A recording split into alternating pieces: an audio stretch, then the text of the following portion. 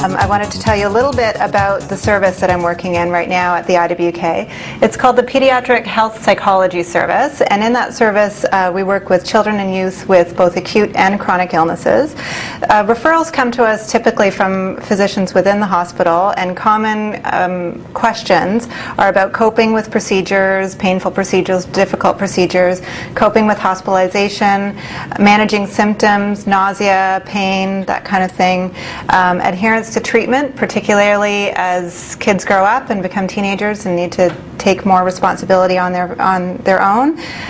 General issues relating to coping with illness, so being different from their friends, not being able to participate in all the activities they want to, and the topic of today, parenting issues related specifically to chronic illness.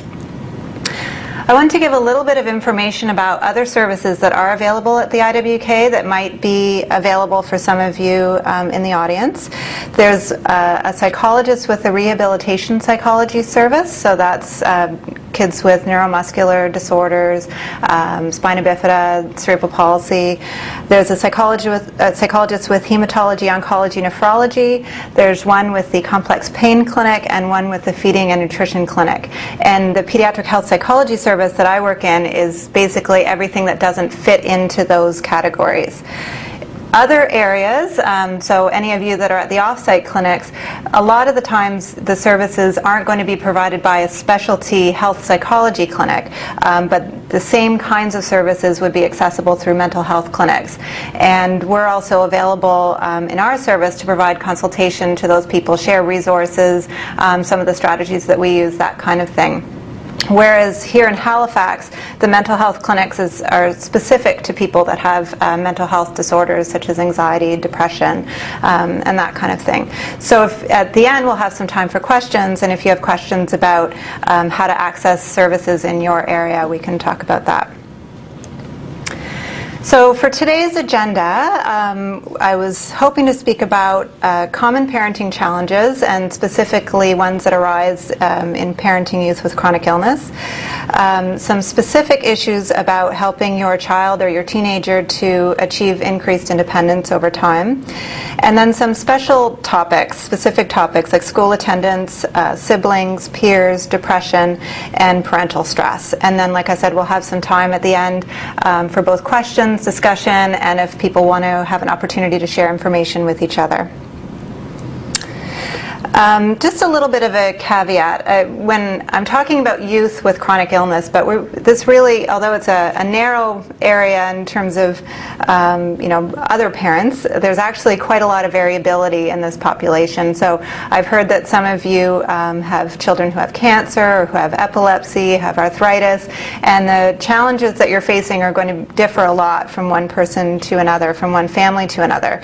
Obviously there's going to be variability across age and developmental stage, and across illness groups and also within illness groups. So some key things that might make your experiences different: history of traumatic events, the prognosis that your child is dealing with, and also the nature of how the illness impacts on your daily life. So some illnesses, the child might be fine for a period of time, months or even longer, and then have a serious episode where they have a relapse. Others might be fine a lot of the time and have random events that just seem to come out of the blue and can really cause crises for the family. And others have illnesses that are more of a daily thing, that every single day they have to follow a certain diet or follow a certain regimen. And so, which category your child is fitting in is really going to impact some of the things that we're going to be talking about. So I hope that a lot of the things that I'm going to say will be able to relate a little bit to your experience, but you may need to take some of what I'm talking about and see if you can apply it to your own situation. So to start talking about some of the challenges that parents of youth with chronic illness are facing, and again, back to the youth thing, I'm going to probably interchange a little bit children, youth, and I'm sort of meaning the whole spectrum. Some of the things we'll talk about are about younger kids and some are older, but we're really talking about the whole spectrum of young people. All parents need to try to do two things. They need to try to avoid being overly permissive and not setting any limits, and also being overly protective and not allowing their child any opportunities for growth or responsibility. And this, you'll hear me say this a lot tonight, can be especially hard for parents of youth with a chronic illness. So to start first with being overly permissive. We know that it can be more challenging to set limits on a child who has a chronic illness, and there's a lot of reasons for this, and I'm sharing with you reasons that I've read about and reasons that I've heard from other parents. A very, very common one, they've already been through so much. How can I then set so many other limits on them that might be typical for other children? They've already got so many limits imposed upon them by their illness. They're not allowed to do this, that. So again, I want to let them have some freedom and flexibility in other areas, eat as much candy as they want or whatever it might be. And it's true that there's probably some room for some flexibility, but we'll talk about why you still want to have some limits in place. Also, you as parents already have to impose extra limits on them because of their illness. So you're already doing 70 things that other parents aren't having to do. So you don't have a lot of time, energy at the end of that maybe to have them clean up their room or get to bed on time or whatever the more general limits might be. Also, most of us have a lot of empathy for what children with chronic illness are going through, and it's easy to understand where their negative behavior comes from, so it feels easier to excuse it. Well, you know, they've just had a major surgery. Obviously, they're going to be cranky. True, but again, we need to think about where the limits are still going to be. There's also probably some unique challenges related to developmental differences. So if your child, because of the nature of their illness or because of their hospitalizations, they might not be developing at the same pace as other children. You might not have as much of a ruler about, you know, a 4-year-old ought to be doing this by now. Well, you know, my child isn't developing at the same age, at the same pace at other 4-year-olds. So it might be a little bit, you might not be as clear about what kind of limits are age appropriate. Also, there's an overwhelming need to attend to medically related issues, and so that's where your focus is, and so that's where your priorities are, so you're not as focused on other more general limits. And we'll talk about this a little bit more later, but your own feelings of guilt, worry, stress are obviously going to impact on your willingness to set limits and also your ability to set limits. So why is it still important to set limits? Basically, all children and youth feel safer with structure and limits that match their developmental level. The world is a very confusing place with no limits. And I can still remember the very first child that I worked with in the health psychology area. Before that, I had worked in a more general mental health kind of setting with lots of kids with all kinds of behavioral issues and anxiety and that kind of thing. And I felt pretty confident about what I should do in certain kinds of situations. And then I headed into my first experience under supervision in health psychology setting. And the first boy that I met was a 7-year-old boy who had had a terrible infection and was in ICU, and he almost died, and he was fresh out of ICU. And the referral came to my supervisor because he was hitting his mom. If he'd get frustrated, he would just strike out at his mom. And I was confused at first because I thought, I know exactly what to do. If this was like your typical 7-year-old boy, I know it's time out, like it's consequences, this is what we need to do. But what about this situation? All he's been through, the worries he must have, the stress that his parents must be under. You can't give him a time out. And luckily, my supervisor was the one handling it, and she walked in and she said to the parent, "What would you have done if this had happened a month ago?" And the mother said, "Well, it wasn't a timeout, maybe taking away his television or sending him to his room." And my supervisor said, "Well, you know, that's exactly what we need to do then. We need to do the same thing that you would have done a month ago. You can't give a child a timeout when he's confined to his bed." So my supervisor said, "Well, if he hits you, you need to leave the room." Which, again, wow, after all this boy has been through, he's been so sick, he feels so crummy, and the mom's going to leave the room. I talked about it a lot with my supervisor because it was a shift in the way I was thinking about children with chronic illness, and she explained that, you know, if now this 7-year-old boy knows that he can hit his mom and get away with that when he knows that's not okay, and other kids that's not okay for them, the world has really become a mixed up place. The world doesn't make sense anymore if you're allowed to do that and get away with it. And in very short order, he would hit his mom would leave the room, she would come back after a period of time, and not only did the hitting stop, but his personality started coming back. It was almost like, hey, the world, you might have been through this horrible thing, but the world is still the world that it used to be.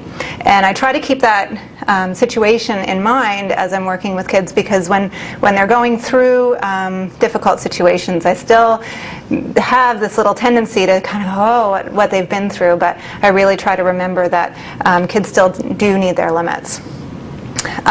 Also, at some point, your child, teen, or young adult is going to encounter limits set by other people. So even if you think you can kind of get away with no limits in your home, and some people do, they're still going to need to learn that other people in the world are going to expect them to behave in certain ways, whether it's their friends, their teachers, their bosses, and you're the best person to teach them about those things, no matter what it is that they're going through.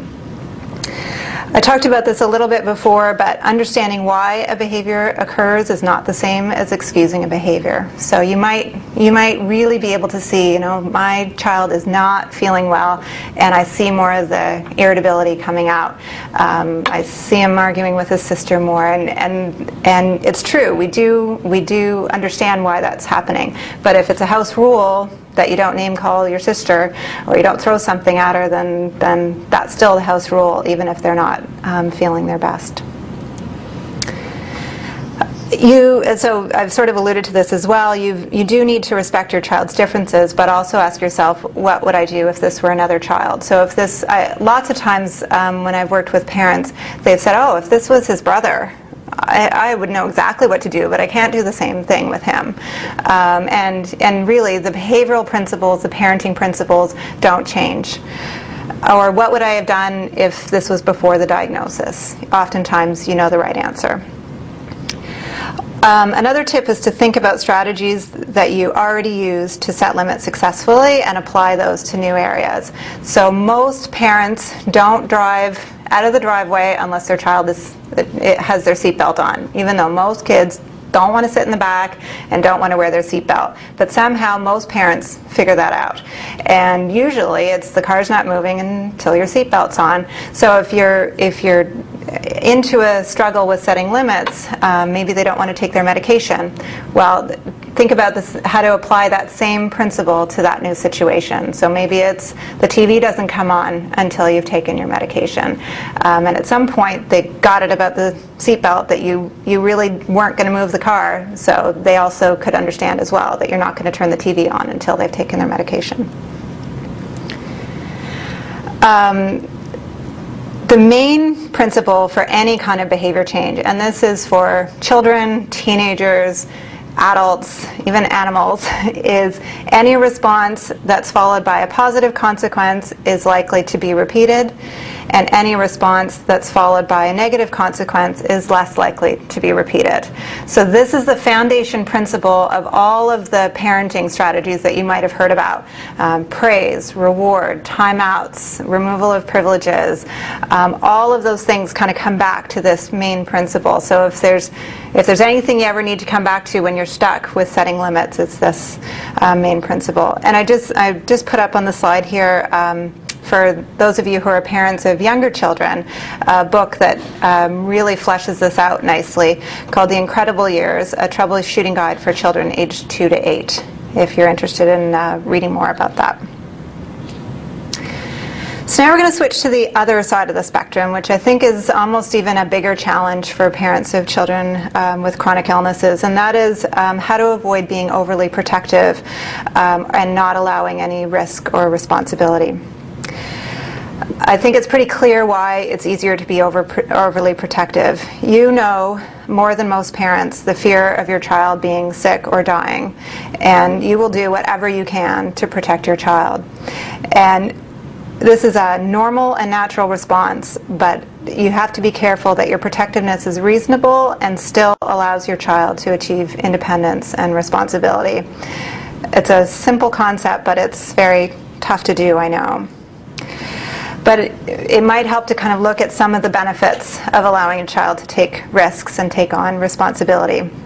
And another little story for you, but this is a personal one about my daughter. When my daughter was just starting to crawl around and things, I had been reading a magazine article or a book, I can't remember, and it started out with talking about how to bubble wrap your coffee table. And I was very excited about this because what a fantastic idea that would be, because she wouldn't be able to bump her head on the sharp edges. And when I got to the end of the paragraph, I should have seen it coming, but it was actually a joke saying, of course, you wouldn't be bubble wrapping your coffee table, because how else would your child be able to stay away from sharp edges?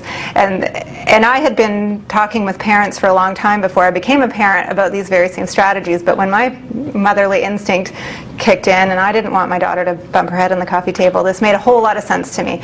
But we do need to remember that we do need to allow children to take some risks. Children, just like adults, learn from making mistakes, and everybody learns from picking themselves up after failure. Another related point is, if you always solve problems or jump in when your child is having a problem, he or she may get the message that you don't think that he's capable of doing things on his or her own. And even taking that a step further, he might end up believing that he's not capable. So if my dad doesn't think I can handle going to day camp, well, then I surely can't. And they pick that up from their parents and begin to get those messages about self-efficacy and what they're capable of. Also, if children aren't permitted to take risks when they're younger, then how will they know how to keep themselves safe when they're older? So my daughter in the coffee table is now my daughter on the slide. But your child who's a little bit older might be needing to make some decisions when they're not in your company and they're out with the teens and they need to decide whether to get into the car or whether they need to experiment with whatever's going on out there in their peer group. And if they haven't had some experiences younger, learning how to say no and navigating some kinds of difficult decisions, you don't want that first decision that they have to be in a potentially dangerous situation. There's a book that's kind of newly out, written by a social worker at Dalhousie here in Halifax, called Too Safe for Their Own Good: How Risk and Responsibility Help Teens Thrive. And it's not written specifically for youth with chronic illness, it's more written for teenagers in general. But Michael Ungart does a very nice job of talking about this idea of why it's important to encourage kids and youth to experience risk. And he says, too much risk and we endanger a child. Too little risk and we fail to provide a child with healthy opportunities for growth and development. He also says, if we don't offer children experiences that make them feel more adult-like, like competent, caring contributors to their communities, then they will find their own ways. And for him and the theme of his book, this is a lot of why he thinks that some kids who seem to have it all, who've never wanted for anything, grow up in so-called perfect families, end up really getting into risky behavior when they become a little bit older, or they might even end up on the street. Why is that? And he feels that it's because they've never had this opportunity to try things out on their own at a younger age, because they've been protected early on. So nobody in the audience, I know, is going to put their children in harm's way, and I'm certainly not suggesting that you do that. But there are ways to help children to take safe risks, and they might not even feel a whole lot like risks, some of them, but risks and responsibility taking. So for younger children, making small choices, having chores, or spending time away from you, spending time with an aunt or a neighbor or a babysitter for a short period of time. For older children, letting them get that haircut or wear those clothes that you really don't like, or sleeping over at a friend's, or going to a relative's house for the weekend. And you can be right there with your cell phone on and ready to respond to an emergency, but the very fact that they're able to get out and do those things without you gives them a sense of responsibility that they can handle difficult situations on their own. For older teens, that might be extending a curfew, letting them get a part-time job, joining a sports team, or getting a new hobby. Anything that makes them feel like they're being challenged and doing something outside of, a little bit outside of the norm for what their group might be.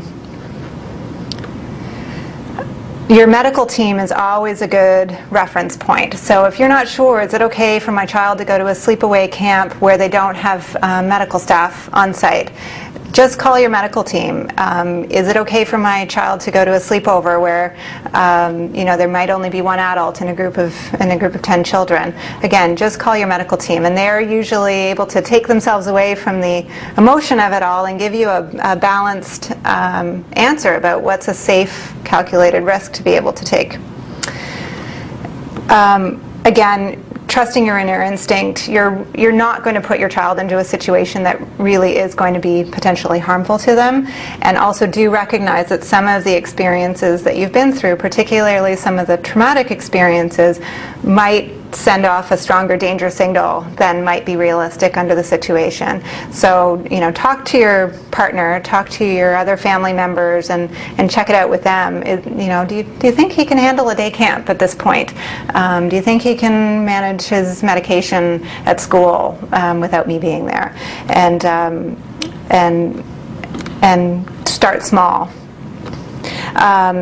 Start young as well, and also notice your child's accomplishments. Notice them for your child, as in praising them and saying good job, but also notice them for yourself, because every time you see your child doing something that brings on that sense of responsibility, you're going to feel less worried when they head out without you and without that extra protection that you're giving them. So when they do things on their own, really take notice for yourself. And also allow and encourage time with peers. There's lots of opportunities for risk with peers. They might lose a friend, they might get teased, and all kids learn from going through those experiences. It's important that if you have decided that a certain step is a safe risk, try not to let your child see you worry, because children look to their adult caregivers for cues about what's safe and not. So if you're sending them on the bus to daycare and the tears or to day camp and the tears are streaming down, then they're going to get the cue that, oh, maybe this wasn't a good idea after all, because clearly mom or dad isn't thinking this is a safe thing to do, and then they're not going to feel it's safe. You can still have your cell phone, just hide it away. Also remembering that your child is a child first and not a child with an illness. And I know most of you know this, but sometimes it feels like the biggest priority is keeping them safe when other priorities, such as being with friends, having accomplishments at school, having accomplishments outside of school, are also very important to them as well. Also look to your child for evidence of how he or she is doing, because kids are resilient. So another child that I'm thinking of is one that had a surgery that created a big scar in his torso, and his dad had asked for the referral to see somebody, to see if somebody could make sure he was doing okay, make sure he wasn't embarrassed about the scar, make sure he wasn't traumatized by having the scar. And a reasonable concern from a parent, you want to make sure that your child's okay that way, but it became pretty clear when talking to the boy that he went to the beach and took off his shirt and told everybody what his scar was all about. And I think if you sometimes take a little bit of time to actually look at your child's behavior and say, yeah, they actually, even though there's potential here and something to keep an eye on, they actually do seem to be doing fine with this, even after all that they've been through. In some ways, kids are a lot more resilient than how adults would be going through the same experiences, and we have to really respect them for that. And also be careful not to give them any danger messages, like, you're not going to go to the beach, are you? And give them the message that maybe there ought to be something wrong with showing the scar to somebody. So how do we help children not just to take risks, but to move on and take more independence on their journey? There's a term called scaffolding in teaching and in psychology, which basically means supporting and guiding your child by providing activities that are just beyond the level of what he or she can do alone. And most parents do this instinctively. And a good example is what most parents do when their child is learning to walk, is you wait until they seem just about about ready to do it, and then you give them some balance. And as they get better at the balance, you sort of maybe go to one hand, or maybe let them alone for 2 steps or so. And you want to keep that same principle going even when you're talking about more complex things as people get older, as youth get older. So scaffolding in healthcare, some themes from before, starting young. So in a young child, it might be just wiping the alcohol swab on their arm before their injection, or it might be lining up the materials before they have to take their medication or something like that. Or as they get older, reading a package to see if the medication or the food that they're eating is okay. Starting small, so a good example of this would be medication. So if your child's on 7 medications a day, you just say, okay, you're just going to be in charge of taking your morning pills, or just in charge of taking your afternoon pills, or just your pills on Saturdays, and look for times that you think might be a little bit easier for them to have success with. You want to watch how they're doing with that before you add any new tasks to them. So a common referral that we get in health psychology is, you can see why this happens, but teenagers who are totally happy with having their parents involved with all of their care, parents who are totally happy being involved with all of their care, and it's all working fine until they both sort of mutually agree that they've reached an age where they should be doing things on their own. And everybody's in agreement with that, but then the parents just turn the care over 100% because the teen said that they were ready. But if the teen's not ready and they don't do well with 100% solo care, then everybody panics and people get upset, and it becomes a challenge to get people back on track. But if you just start with, let's just start with Saturday morning pills, and you be in charge of Saturday morning pills for 3 weeks, and then you can be in charge of Saturday afternoon pills and Saturday morning pills for 3 weeks. And you'll know a lot sooner whether your child's having a hard time with that, and give them a chance to adapt to doing things on their own. And relatedly, progress gradually to have the best chance for success. It's also important to make sure that there are no gaps in knowledge. So a lot of times kids are diagnosed when they're very young, or they're diagnosed when they're born, and then we're not asking them to be involved in their care until they're much older. But most of the education that happens about an illness happens when diagnosis happens. And so people assume, well, this child has had this illness for 13 years. Obviously, they know about the illness. Obviously, they know why they take the medication. But there often isn't another opportunity for formal education from the medical team between diagnosis at age 2 and when they need to be more involved at age 13. So make sure that, don't make any assumptions about what they know about their illness, or why they're taking certain medications, or what the risks are going to be. Also recognize that it might be harder for your child to take on responsibility during periods of stress.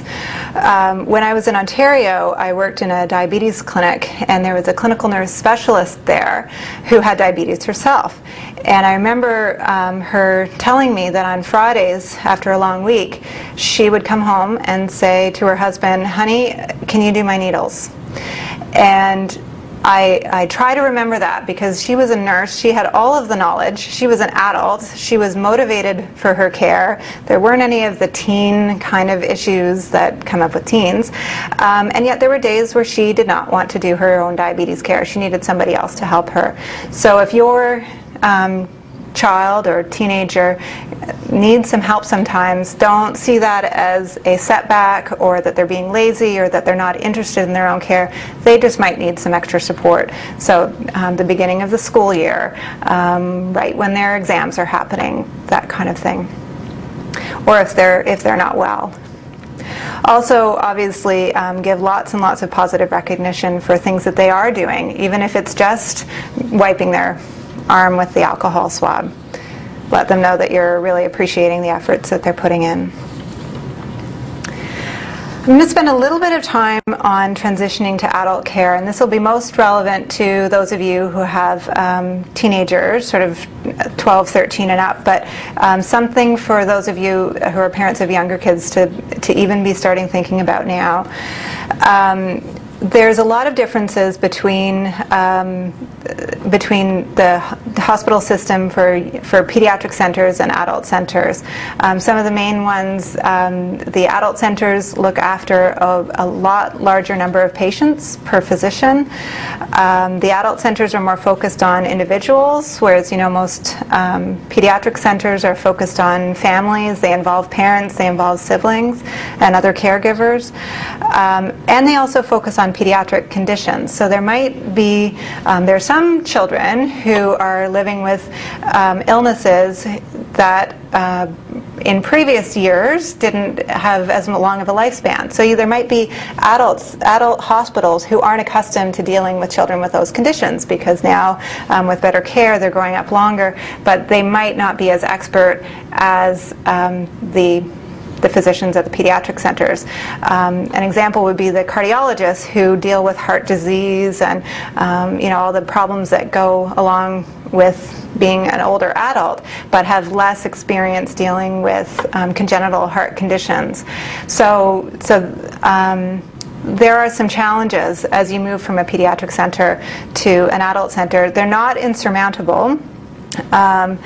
And people in the healthcare system are starting to really recognize this as something that we need to improve upon. So last spring there was a conference here in Halifax that was attended by physicians and social workers and psychologists, and just talking about how we can do this better, because people are realizing it's not a good idea to just, when people turn 16 or 17, to just give them an appointment across the street and expect that they're going to manage that transition okay. Some of the research that's been done recently has shown that transition to adult health care is actually a time of increased healthcare dropout. So people never do get to that next appointment, and they might not turn up at the hospital until they're in crisis, and also increased relapses because they don't have those connections. And again, at the IWK, they're really working hard to think more about how to make this process easier for families. Transition is a process. At Sick Kids, they're really the leaders in this right now, and they say start at time of diagnosis. And I don't think by this they mean talking to your 2-year-old about what it's going to be like across the street, but just start imagining what kinds of skills they might eventually need one day when the doctor is going to say to the parent, oh no, we don't need you in the room, we're just working with the individual. So you want to identify skills that are needed in the adult healthcare system and provide opportunities for supervised practice. So very young, you can start giving your child just a few minutes one-on-one with the nurse or with the physician. You can ask them ahead of appointments to write down their questions. What do you want to get out of this visit? Do you have any questions you want to ask the dietitian today? And start asking them very early on to start describing their illnesses and their medications. Like I said, the leaders right now in Canada on the topic of transition are at Sick Kids, and there's an excellent program that they have there called Good to Go, and I've put the website on there, www.sickkids.ca/good-to-go, and they have a lot of excellent materials about transition. They've got a readiness checklist that's there's one for teens and one for parents, and it has questions, about 20 questions that you can fill out. I can describe my chronic health condition to others. I know what my health may bring in the future. I speak up for myself and tell others what I need, and questions like that. And you can identify areas that your teenager might need to work on. The other really nice feature they have on their website is something called My Health Passport. So you can go in and answer questions like, what is your medical condition? When was it diagnosed? What immunizations have you had? And it ends up printing out a little card for you with all of that information. So a teenager can carry that with them, and if they're off at university and they have a problem, they can just present themselves to the hospital or to their new doctor with all of that information readily available. What's really nice is they have little modules for different kinds of illnesses. So if you have Crohn's disease or if you have arthritis, then it'll prompt you for specific questions about those illnesses. So those are included on your health passport as well. So now we're going to switch gears a little bit, and I'm going to spend a little bit of time on these 5 topics: school attendance, siblings, peers, depression, and parental stress. So first, school attendance. We know that youth with chronic illnesses have more legitimate absences from school. They have doctor's appointments, they have hospitalizations, they're sick some days. But because of this, we also know that there are increased risk for school refusal. So what is school refusal? In a child without a chronic illness, I don't know if you can see this, so I'll read it out. This is a cartoon about typical school refusal for kids without chronic illness. The little girl says, my head hurts, my stomach aches, my throat is sore, my eyes are watery. And the mother, who's seen this before, says, of course, the amazing thing is how these very same symptoms seem to appear every Sunday night before bed. And she says, what's so amazing? School makes me sick. And the mom says, don't forget to set your alarm, drama queen. It's actually not typically this simple in even a child without a chronic illness. It can be a very significant problem when parents aren't able to send their kids to school. But of course you know that this same problem takes on a whole new host of difficulties, because maybe the symptoms that your child is experiencing do need medical attention or do mean that they need to stay home from school. And they also do have legitimate absences. So some of the things that we notice makes kids at more risk for school refusal are missing academic material. So they might get frustrated about being behind. They might get worried about being behind.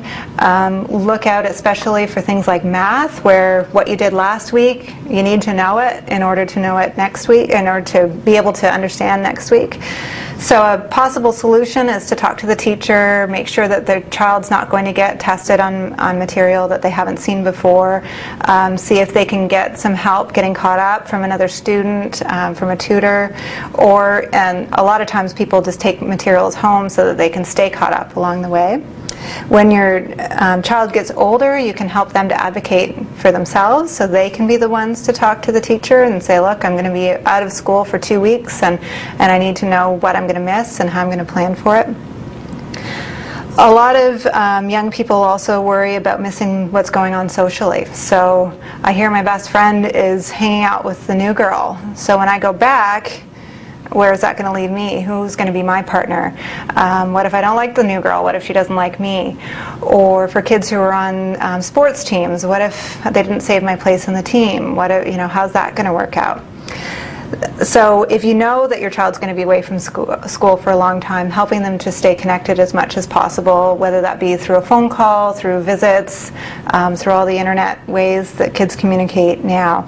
And it often doesn't take a lot for the kids to feel like they're still connected.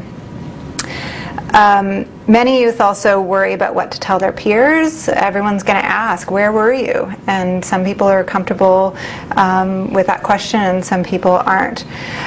So it's worth spending some time discussing with your child what they're going to say, and even role-playing what they're going to say. And some young people are actually more comfortable having somebody help with that. So the teacher, before they come back, might say, so-and-so was away because they had a surgery and this is what happened, so that they know that the kids aren't going to ask a lot of questions when they come back. It's important to know that whatever information is shared, your child should have a say in that, because it is their private information. But we also know that their peers are likely to respond better if they have a little bit of information. And it doesn't need to be a lot of information. It can just mean they had a surgery or they were sick, so they were in the hospital and they're fine now, depending on the age of the peers. Another big one is changes in abilities or appearance, and again, with consent, give age-appropriate information. So he took a medicine that made his hair fall out, or that tube is to help the food get directly into her stomach, or she probably won't be able to keep up with you in the playground as much as she used to for the next couple of weeks. And most kids, once they get a little bit of information, that's fine enough for them. Similarly, some children, before they leave school, they might have had something embarrassing happen to them. Maybe they collapse in the classroom or have a seizure. And again, probably the most helpful thing is to give information to the students. The young person can do that, or other people can do that. But you also want to help them maybe to examine some of the evidence there. You know, everyone was laughing at me. Well, do you think they were? You know, who was around? It was John and Mark and Tom. Those are your best friends. Like, do you really think that they would be laughing at you? No, but maybe they were staring. Well, and why do you think they might have been staring? Well, maybe they were worried. Okay, so maybe it's not such an embarrassing event after all, but they need to think about maybe what was actually happening on the other side of that embarrassing situation. You can also help them by asking them to consider how they would respond if another young person had the same event happening to them. So if you saw another child fall or have something else happen to them, how do you think you would respond? Would you find that was funny, or would you be concerned? And most kids will realize that, oh yeah, okay, I guess my friends were probably gathering around because they were concerned, not because they were there to tease me. Another thing that happens when young people stay at home because of illness is they often fall into habits. So they might get into watching a favorite TV program that happens midday, or they might get into sleeping in until 10 o'clock, or they might get very comfortable spending time with you, or with a grandparent or a neighbor who stays home. And those habits can be very hard to break. Or maybe they're on online gaming all day long, and that's a habit that's very hard to break. So if your child's starting to feel better, what you want to do, and you're looking at going back to school, you want to start getting them back into a school-like routine. So getting up at the same time that they would have to get up on a school day, limiting the amount of TV, limiting the amount of computer time, that kind of thing. Other ways to avoid problems with attendance. Again, your medical team is an excellent resource for rules of when to send your child to school. So I'm sure it's difficult when your child who has a chronic illness says, I don't feel well and I can't go to school. But most medical teams can give clear guidelines, like a fever over this, or a blood sugar over that or under that. And that should give you some guidelines around how to handle those situations. For lots of young people, they might not have to stay home from school. They might be able to go to school and rest until they're feeling better and then return to class. So they're not missing as much class time. They're missing some class time, but they're not missing a full day. Also be on the lookout for signs that they might be missing school for reasons other than illness. So if they're always doing that Sunday night thing, or they always seem to want to stay home more on days that you're there or days that you're not there, or if they have a big test, then you know that it's probably not to do with their illness and it might be due to other factors. Let them know that you're proud of them for going to school, especially probably on those days where they're feeling kind of crummy. If your child has a chronic illness that might mean that they might have good days and bad days all through their life, then they're going to need to know how to figure this out when they've got a job and get to work even if they're not feeling 100%. And so paying attention to those days where they're putting their best effort forward as well. Also make sure that your child is comfortable knowing when their symptoms mean they need help or how to handle emergencies. You can imagine if a child's not comfortable with what's going to happen in the case of emergency, then they'd probably rather stay home where they feel it's safe. So make sure that they know that the school knows how to handle different situations. If your child is really struggling because of their illness and you're finding that they're missing a lot of days and not able to keep up with their workload, you might consider modifications to their course load. So, in most cases, going to 3 classes 100% of the time is better than going to 4 classes 75% of the time. They'll feel better about their accomplishments that way. And also keep in mind that distraction is huge in terms of managing different kinds of symptoms such as pain and nausea. So getting them out there, getting them with their friends can actually make them feel a whole lot better. Okay, so the next topic, siblings. We know that all families have to balance the needs of different individuals, and I'm going to say it at least one more time, that can become a whole lot of a bigger challenge in parents who have children with a chronic illness. One model of what a family is like is a mobile. So you can see this mobile of the fish, and you can imagine that if one of these fish was pulled on very suddenly and strongly, the other fish in the group would move and need to compensate for that. And that's how you can think about a significant event happening in your family. So it's obviously going to take an impact on siblings. So some tips: provide age-appropriate information as much as you can, even to young kids, because they often come up with their own ideas about what hospitals mean and what sick means and what surgeries mean. So if you can give them some information that can calm their fears. Have open communication about their feelings about that. It's a good idea to talk about the illness rather than the name of their sibling. So, Jenny's illness is really causing a lot of problems these days, so that they can start, if they have to be angry at something or frustrated about something, they're not frustrated about the person, they're frustrated about what really is causing the problem, which is the illness and the things that the illness is doing.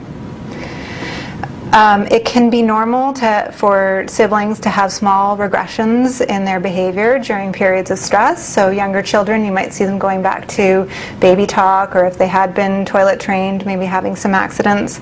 And don't be too alarmed by this. The more life gets back to normal, the more these things should come back to where they used to be. But if their regressions do involve acting out behavior just with your child with the illness, the rules are still the rules, and they still need to have those limits in place, even if you know where that stress is coming from.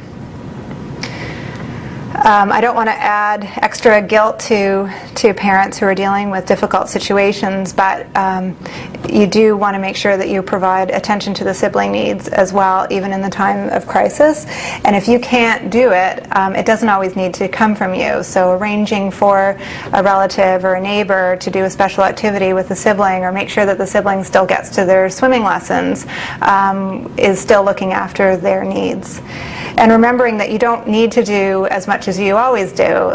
Little messages to let them know that you're still in their thoughts can mean a lot to them. So a note in their lunch, or I guess now it would be texting, or a planned one-on-one activity that you always do no matter what's going on, or a bedtime routine. So now a little bit about peer issues. There's some good things about peer relationships in youth with chronic illness. And as a general rule, when this topic has been researched, youth with chronic illness might have fewer friends, but the friendships that they do have a deeper quality to them. So when friends go through things together, it brings them closer. So they may not be the one that's friends with everybody in the school, but they might have friends for life that they keep. And I've certainly seen this in the work that I've done with young people, that they make very, very good friendships. They also often have increased empathy for others, and that's not just for other people who are having problems with illness, but it might be other people who have problems with their economic situation or their family situation. Youth with chronic illness seem to, because of what they've been through, really be able to understand and be tolerant of some of the challenges that other people are having. And I said this a little bit before, but one important thing for peer issues is remembering that in general, if peers are given some information, that tends to help with the situation, knowing that you do need to talk to your child or teenager about how much information they want to disclose. You probably all already know this, but in case you don't, there's lots of opportunities out there to interact with peers with similar challenges through camps, online opportunities as long as they're safe and supervised. You can ask the nurse on your medical team, do you know anybody around the same age with a similar difficulty? Medical teams aren't going to offer that to you, but if you ask for it, then they're more than willing to hook you up with somebody that your child can email or get together with. And if your child has a very rare condition, don't be afraid to ask for something that's kind of similar. And there's also lots of associations, obviously, that help and put on talks and workshops and things like that. One thing that's kind of interesting recently is there's also some evidence that adolescent peers can help with adherence to treatment. So those of you who are parents of teenagers know that peers, friends of teenagers often have a much greater influence on teenagers than their parents do. And that can have a negative association, but it can also be good for adherence. So if your teenager's friends know why it's important that they don't eat gluten or that they make sure they test their blood sugars before they get into a car, then they're often the ones that tell them what to do, and they're going to listen to their friends a lot more than they're going to listen to you. I just want to spend a couple of minutes on depression. Depression can obviously be a very normal reaction to difficult life events. So if your child is feeling down following a setback, a relapse, a surgery, a major event that they had to miss because of their illness, that's absolutely understandable. But you want to see them get back to their old self after a period of time when things start going better for them.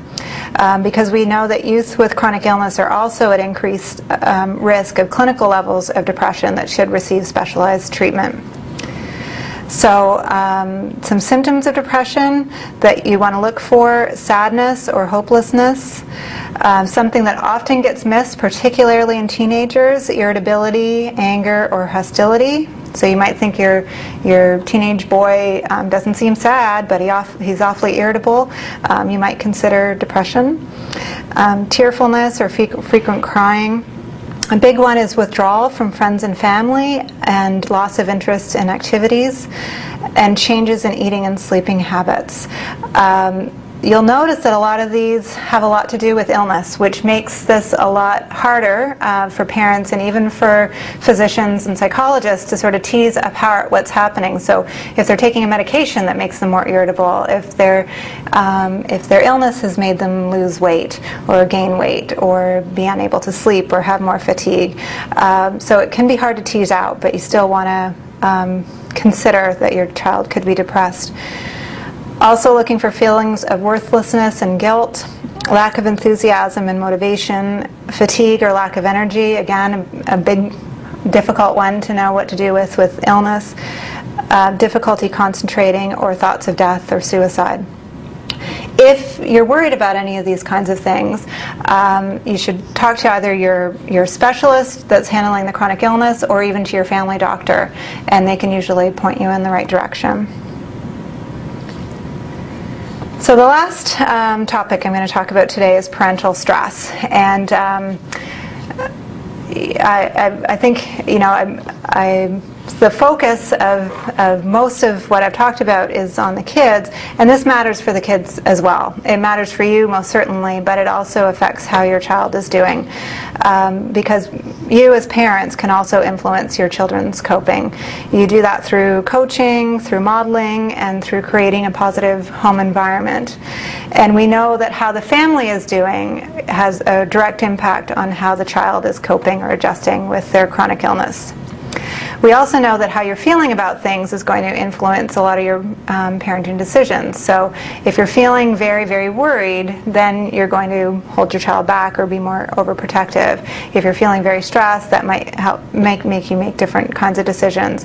So If you don't want to look after yourself because you're thinking you need to put your child as the priority, you do need to consider that looking after yourself is looking after your child. And there's an analogy that you might have heard before, and that is the analogy of being on a plane when the stewardess or the steward says, if the oxygen pressure changes in the cabin, and you're traveling with a young child, you should put the mask on first and not put it on your child first. And most people kind of react to that, because obviously you want to give your child oxygen before you want to give yourself oxygen, because that's what a caring parent would do. But in fact, if you don't put the oxygen on yourself, you won't be in any kind of state to look after your child in a state of emergency. So you want to think about that same kind of analogy. If you're not looking after your own stress and your own coping, you're not going to be in an okay position to help your child through difficult situations. Related to that, we know that there's a strong relationship between parental mental health and children's adjustment, and that goes both ways. So obviously, if your child is not doing well, then that's going to affect how you're doing. If you're not doing well, that's going to affect how your child is doing. We know that parents of children with chronic illness are 2 to 3 times more likely to receive mental health services and may experience relatively higher rates of stress, depression, and anxiety, and even post-traumatic stress disorder, which you've probably heard about. Examples, people coming back from war that have flashbacks and can't sleep and cope by drinking alcohol and get irritable all the time and jumpy. Well, parents who have been through trauma with their children in the hospital or otherwise also experience these same symptoms, and if that's happening, you should be seeking out support for yourself as well. So I'll just go through some general ideas about coping with your own stress. Nurturing your primary relationships. Partners often get forgotten about during periods of stress. Partners separate from one another because they're dealing with their own stresses, but it's important to try to remain connected with your partner as much as possible, with your friends, with your other family members. Using social supports, focusing on the positives as much as possible, trying not to focus only on the negatives. Rainy day letter is a specific strategy that I like, and that is everybody has good days. So when you have one of those good days, when you're thinking about all the good things that are going on in your life, write yourself a letter. Dear Elizabeth, today is good. I like what's going on here and there. And then when you're having a bad day, you open up that letter and you're hearing from your own words why some things might be going a little bit better than you're feeling on a rotten day. Examining the evidence. So again, sometimes it can be overwhelming to focus on the negatives, but if you focus on, gee, a lot of things might be going in a wrong way with my family right now, but actually here are the things that are going right, and actually write those things down. What's on the good side and what's not on the not good side, and see if you can find some ways to feel better about some things. Some people enjoy just expressing themselves, so through writing, through talking, through music. Exercise just helps with your physiological stress and your mental stress. Also religion or prayer and therapy. And again, usually if you're not sure where to go for therapy, a good place to start is your family physician, who can usually point you in the right direction.